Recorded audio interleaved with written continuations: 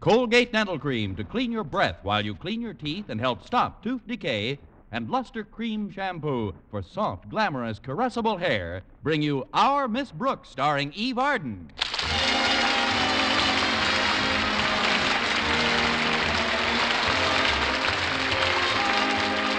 It's time once again for another comedy episode of Our Miss Brooks, written by Al Lewis. Well, most of us have our good days and our bad days. And our Miss Brooks, who teaches English at Madison High School, is no exception to this rule. They say there are days when it doesn't pay you to get out of bed. Well, last Friday, when my rent was due, was just such a day for my landlady, Mrs. Davis. I brought the subject up as soon as we had started to eat breakfast. I'm terribly sorry, Mrs. Davis, but I'm afraid I have some bad news for you. It's about the rent. You mean last month's rent? You haven't got it yet? I mean this month's rent. I haven't got it again. Well, don't worry about it, dear. How does that old joke go again? There's no sense in both of us worrying. What am I laughing about? I'm broker than you are. Maybe so, Mrs. Davis, but you don't owe you as much as I do. But all hope isn't lost, though. I found out this week that I still have a chance to become head of Madison's English department. Really? Yes. In fact, I'm supposed to have a meeting with Mr. Stone of the Board of Education this morning. Where, Connie? In the office of our beloved principal, Mr. Conklin. I see. Do you think Mr. Conklin will put in a word for you? That's why I want to get there early. I think I know the word. Actually, though, I'm not too worried about Mr. Conklin's attitude toward my teaching ability. Is it up to Mr. Stone to make the recommendation for Madison's new head of the English department? Yes, it is. And I understand that he won't recommend any promotions without a personal interview. That's why I asked Walter Denton to pick me up a little earlier this morning. He'll be here, Connie, and I know you'll get the position. I hope so, Mrs. Davis. You see, it isn't just the honor involved, it's the cash. The promotion carries a raise with it. Just think, I'll be able to pay you back the rent I owe, buy some new clothes, do my Christmas shopping, pick up a new winter coat, maybe even put a down payment on a car. Oh, that's wonderful, Connie. How much of a raise goes with this job? $2 a month.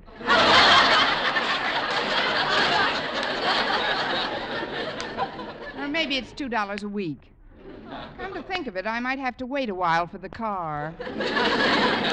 Well, I'm very excited for you, Connie. I only wish we could celebrate with a little more luxurious breakfast. Toast and marmalade isn't very gala. Oh, I don't know. And there's not much of that, I'm sorry to say. I tried to call the market this morning, but our party line was in use. In fact, it's almost always in use. Yes, I know. It's some woman named Grace, and she's always talking to a friend of hers named Bertha. It's so frustrating sometimes when you want to make a call, and every time you pick up the phone, someone's talking. I know. I And try to get in there. The things they were talking about were of any importance. They just go on and on and on and on. Mrs. Davis, They I never really... give anybody a chance. You'd think they'd get the idea, though, after hearing my receiver click a few times. Mrs. Davis, But I would like to say... No. They just go on chattering about nothing. Yuckata, yuckata, yuckata. Honestly, sometimes I could Mrs. Davis. Yes, Connie? Deposit 5 cents for another 3 minutes, please. Oh, I'm sorry, dear. I guess I got carried away. Have some more coffee? Thanks, I will. Here's my cup. I wonder what's keeping Walter Denton. My interview with Mr. Stone's at 9 sharp. Well, it isn't 8:30 yet, Connie. But if it'll make you feel any better, why don't you give Walter a ring? Good idea. Excuse me. Believe me, Bertha, I'm not petty. But when Elsie pulled that stuff on me about the tickets, I just had to open up my yap and let her have it. It's the party line again. Wouldn't you know it? Just when I have to make a quick call. I'll count 10 and try again. 1, 2, 3, 4, 5, 6, 7, 8, 9, 10. 11, 12, even $15 would be all right. Daddy, she come off with that $20 a couple baloney. Oh, this is awful. Now, take it easy, Connie. I'm sure Walter will get you to school in plenty of time for your appointment. Now, I'm going to wash the dishes, dear. Why don't you put your hat and coat on and be all ready to leave? All right, Mrs. Davis, but first I'm going to try this phone once more. So I told her, Bertha, listen, Elsie, I said, it isn't like us and I don't want to do our full share, I said. We know this is a benefit performance and that it's a good cause, but we weren't born yesterday, I told her. 1, 2, 3, 4.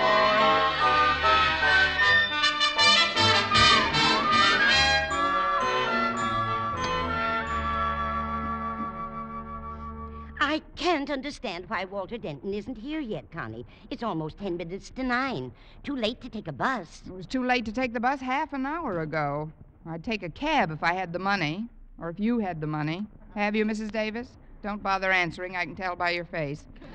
Of course, it only takes 10 minutes to drive to school the way Walter drives, but if he doesn't show up within a minute or two, I'd better call Mr. Conklin and tell him I'll be a little late. Then when I'm all ready to forgive and forget, Bertha, what do you think Elsie has the nerve to say to me? Will you please stop talking for just a minute? Exactly, Bertha. Will you please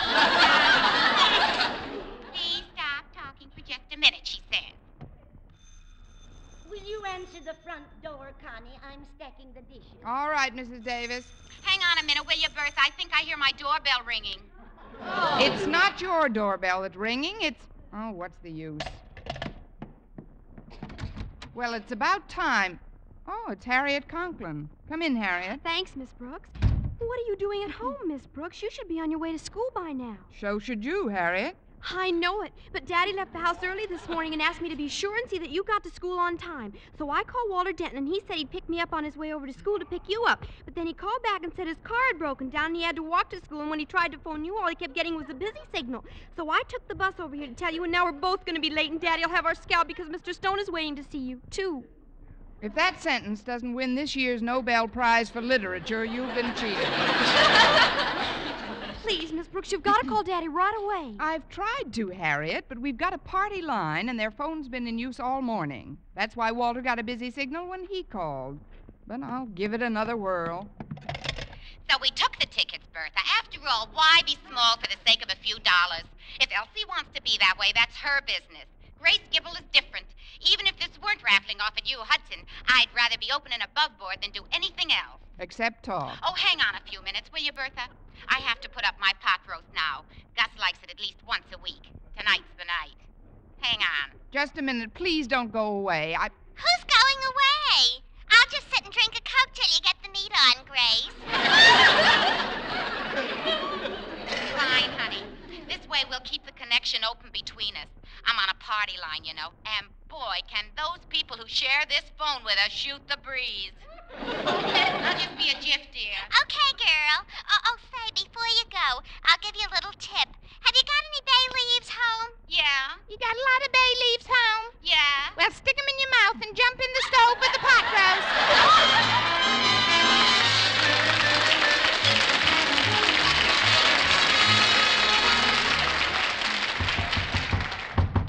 Come in. It's me, Mr. Conklin, Miss Brooks. Well, nice of you to drop in on us, Miss Brooks.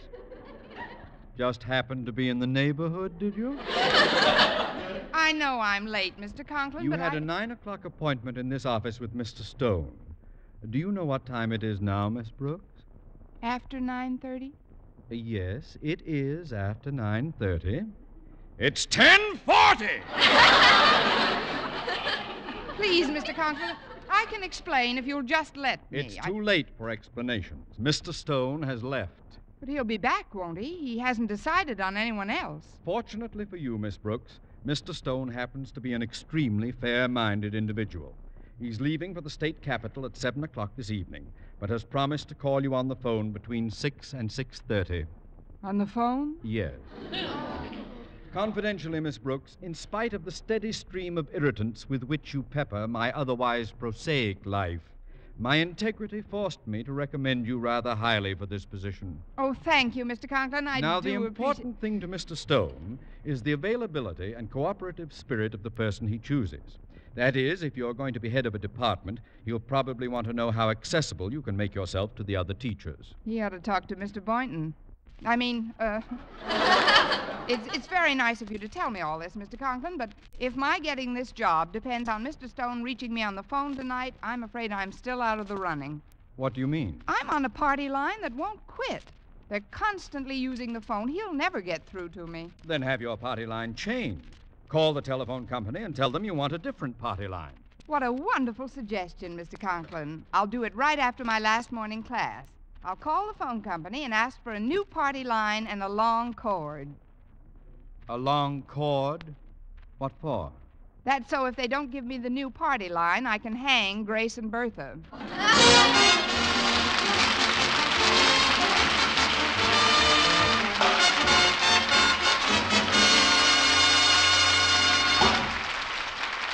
Our Miss Brooks, starring Eve Arden, will continue in just a moment. But first, here is Vern Smith. Now, proof that brushing teeth right after eating with Colgate Dental Cream helps stop tooth decay before it starts. Continuous research, hundreds of case histories, makes this the most conclusive proof in all dentifrice research on tooth decay. Eminent dental authorities supervised hundreds of college men and women for over 2 years. One group always brushed their teeth with Colgates right after eating. The other followed their usual dental care. The group using Colgate Dental Cream as directed, using Colgates exclusively, showed a startling reduction in average number of cavities, far less tooth decay. The other group developed new cavities at a much higher rate. No other dentifrice offers proof of these results. Modern research indicates decay is caused by mouth acids, which are at their worst right after eating. Brushing teeth with Colgates as directed helps remove acids before they harm enamel. Yes, Colgates contains all the necessary ingredients, including an exclusive patented ingredient for effective daily dental care.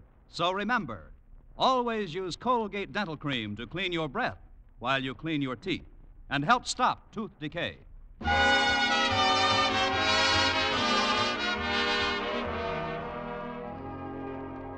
Well, when lunchtime rolled around, I called the telephone company and was quite chagrined to learn that they couldn't possibly change my party line by the same evening.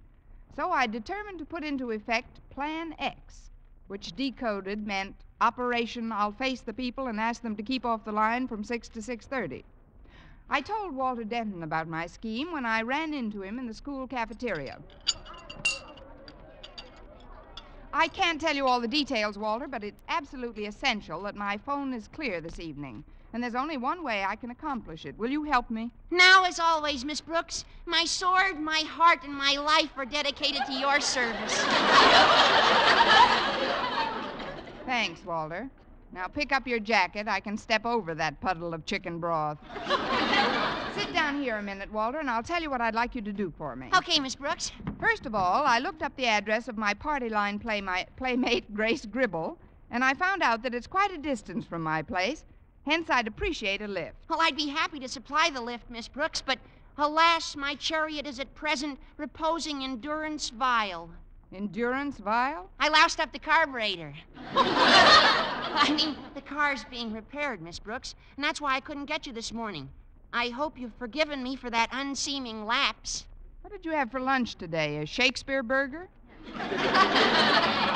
Look, Walter, what's wrong with the car? Well, I broke a little wire that's attached to the carburetor. Well, it shouldn't take too long to have another wire put in. Well, no, but when the wire broke, it got tangled up in the fan belt and ripped it to pieces. Then all you need is a new wire and a fan belt. Not exactly. You see, when the fan belt hit the fan, it flew out of its socket. Then you need a new fan, too. Then when the fan flew into the radiator, the water poured into the distributor and ruined it and the spark plugs. So all we need is a new fan belt, fan, radiator, distributor, and spark plugs. And a new sign by the trolley tracks around the corner. A new sign? That's what I smacked into when I busted that little wire. I promised the officer I'd replace the sign. What did the sign say, Walter? Safety zone. If I knew jujitsu, you'd be lying across that steam table by now. Look, I've got to get out to 145 Collier Drive today, Walter. That's where the Gribbles live. Have you any suggestions? Oh, sure. I happen to know that Mr. Boynton just got his car all fixed up. I was in the repair shop when he paid his bill.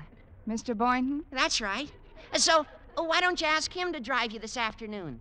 This way, you will not only get to your destination promptly, but both you and Mr. Boynton will be in the company of people who obviously mean much more to each other than shows on the surface so far. Kill me, I love this type of boy.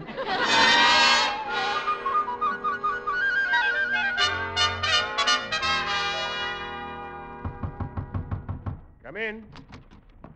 Well, it's Miss Brooks. Come in. Thanks, Mr. Boynton. I'm glad I caught you before you left for the day. Oh, I was just tidying up the lab a bit. I've had quite a job cleaning my Bunsen burner. Oh, dirty flame?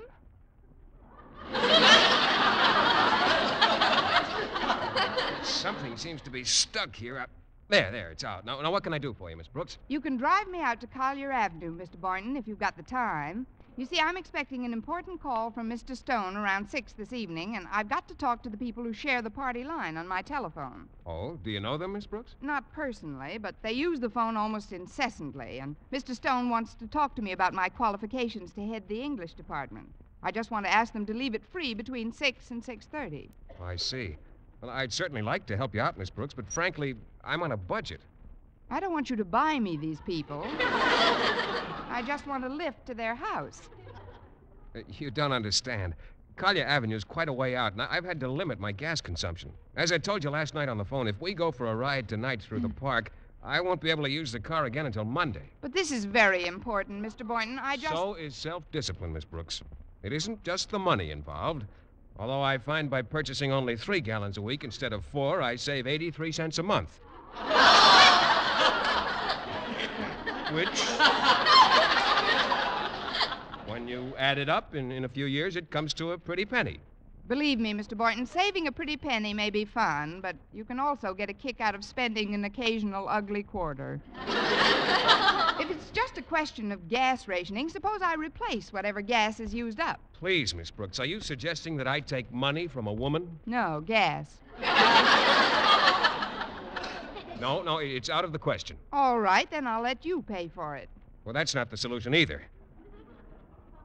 It's a matter of principle with me. If I throw my budget out the window this time, I'll be tempted to do it again. A thing like that can become habit-forming. Don't you see, Miss Brooks, spending money is a disease. Well, don't make out your will yet. You'll never catch it. Gee, Miss Brooks, you make me feel as if you think I'm cheap. Oh, not at all, Mr. Boynton. You're a very ready man with a budget. But don't worry about it. I'll get out there some way. I've still got my good right thumb and a pair of uncomfortable old shoes on my aching feet.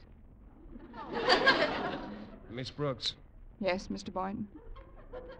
I've just been stalling. I'm flat broke. Welcome aboard. You see, the truth of the matter is I spent my last $6 getting the car repaired, and I just haven't enough money to put any gas in this afternoon. But I'll tell you what, I'll borrow a couple of dollars from one of the other teachers. Now, don't you worry. I'll get you out there some way. If I've said it once, I've heard it 1,000 times. There's no sense in both of us worrying.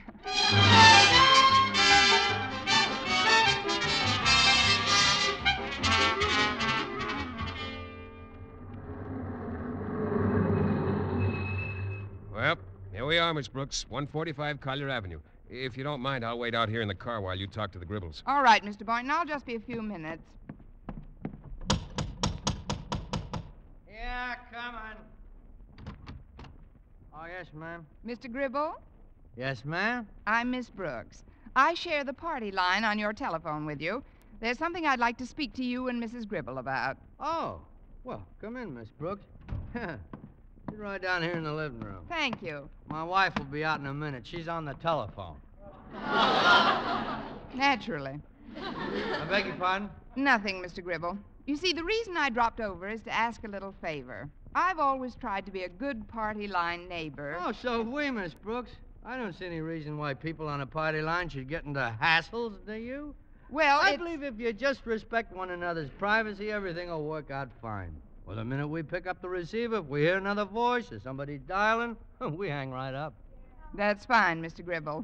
So do I, but Mrs. Gribble is on the phone quite a bit, and tonight I'm expecting a terribly important call between 6 and 6:30, and I wonder if you could sort of keep off your phone until I've talked to my party. Oh, I don't see why we can't work something out. I'll talk to Grace about it right now. Pardon me, just 1 minute. You know how Elsie is, Bertha. Some people you just can't reason Hey, with. Grace, come here, man. I'm talking, Gus. I told Elsie, let sleeping dogs lay there, why don't you? But do you think she'd listen? Hey, Grace, we got company. Tell Bertha you'll talk to her later on. Company? Listen, Bertha, hang on, will you? I'll be back in a couple of minutes. Who is it, Gus? It's the young lady who shares our party line, Grace. Come on in, I'll introduce you. Miss Brooks, This is my wife, Grace. How do you do? How do, Miss Brooks? I'm sorry if I disturbed your conversation, Oh, but I that's all right. Bertha don't mind hanging on. She waits for a half hour sometimes. She's very loyal that way. Miss Brooks wants to ask a favor, Grace, about the telephone. Oh, what is it? Well, I'm expecting a terribly important call tonight, Mrs. Gribble, between 6 and 6:30. From Mr. Boynton? Mr. Boynton? Why, no, but how did you... You and that Boynton. He ain't got much get up and go in him, has he? Well, please, Mrs. Gribble, You all set for your ride around the park tonight?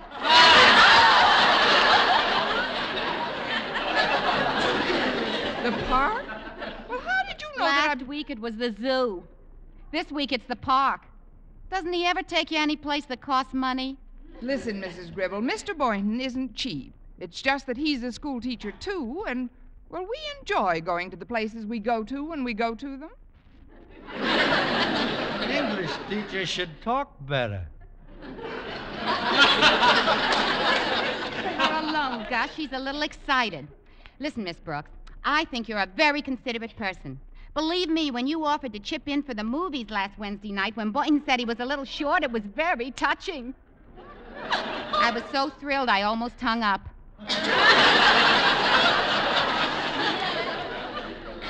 And I thought I was living alone. Hey, that reminds me, how's Mrs. Davis? Mrs. Davis? That's some doctor she has. When she called him up with that sore throat last Monday, it didn't take 20 minutes and he was phoning his exchange from your place.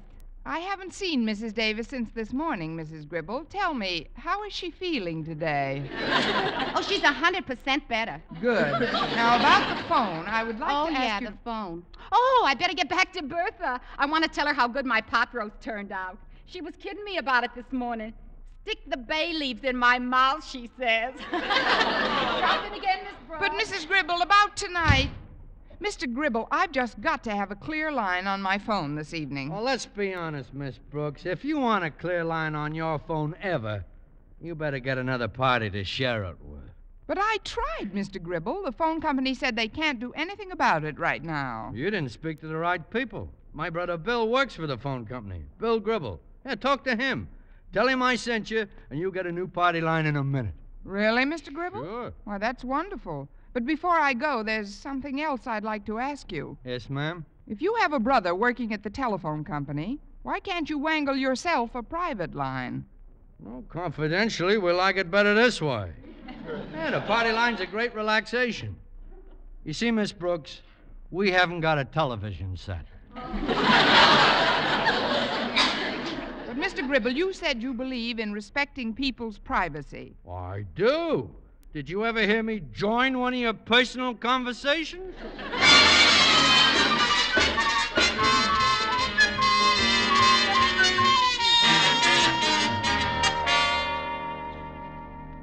What time is it now, Mrs. Davis? 7:15, Connie. I can't understand why Mr. Stone didn't call. Did the phone company change your party line? Yes, from Madison 4587 to Madison 6319. Without Grace Gribble, it couldn't possibly have been busy from 6 to 6:30 inclusive. Maybe Mr. Conklin heard from Mr. Stone. I'll give him a ring. So I looked out the window, and there was this Mr. Boynton in the car. Bertha, he's a dream. Mrs. Gribble, what are you doing on this line? Oh, hello, Miss Brooks. The phone company told me I'd be sharing the line with a new number, Madison 6319. Madison 6319? Well, isn't that nice? That's Bertha's number. Oh, great. This is just dandy. What's dandy, Connie? Instead of having Grace, who's always talking to Bertha, I now have Bertha, who's always talking to Grace.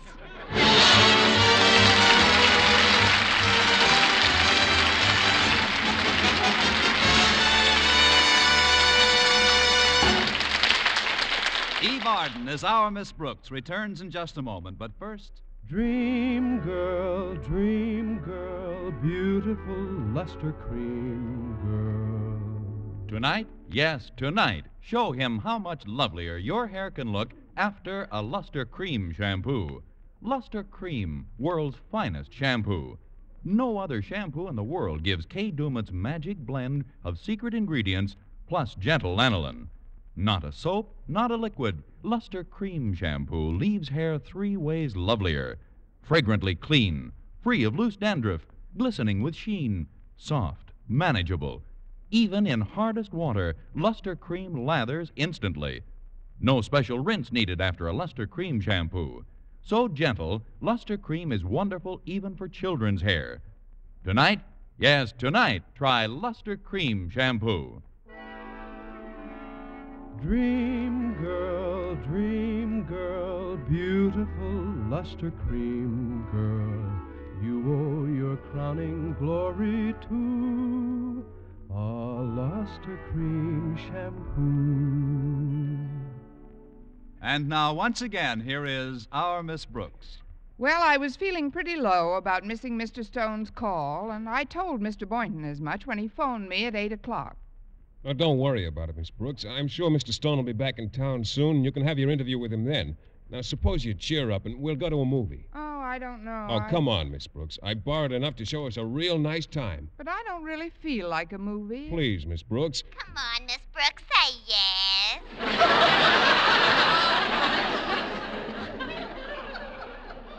Who was that? That's my party line neighbor, Bertha. Bertha, Mr. Boynton. Mr. Boynton, Bertha. How do you do? Talk more, Mr. Boynton. I'm crazy about your voice. I don't understand. Who is this? This, Mr. Boynton, is Madison 6319. That's right, Mr. Boynton. What's your number? He's a restricted number. We don't give him out.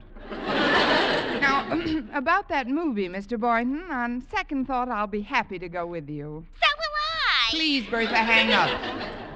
What movie did you have in mind, Mr. Boynton? Well, any number can play. So why can't I go along? Sorry, Bertha. Any number can play is only on the screen. In the balcony, it's strictly 1 to a customer.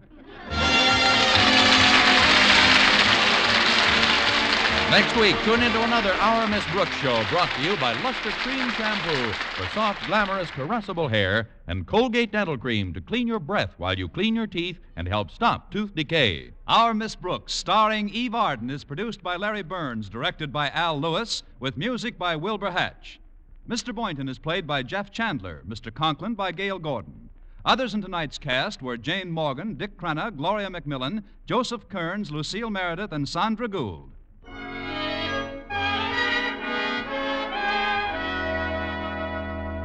Men, here is actual, factual proof of more comfortable, actually smoother shaves by using Palmolive Lather Shaving Cream. 1,251 men tried the Palmolive Lather way to shave described on the tube. And no matter how they shaved before, 3 out of 4 got more comfortable, actually smoother shaves. Try Palmolive Lather Shaving Cream. See if you don't get more comfortable, actually smoother shaves the Palmolive Lather Shaving Cream way.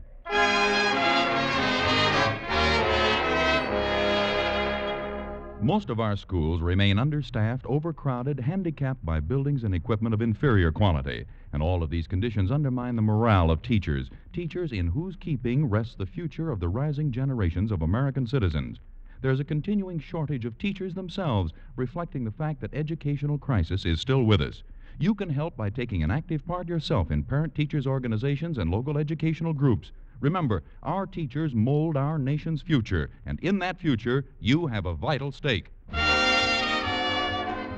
For mystery liberally sprinkled with laughs, listen to Mr. and Mrs. North Tuesday evening over most of these same stations. And be with us again next week at the same time for another comedy episode of Our Miss Brooks. Bob Lamont speaking. This is CBS, the Columbia Broadcasting System.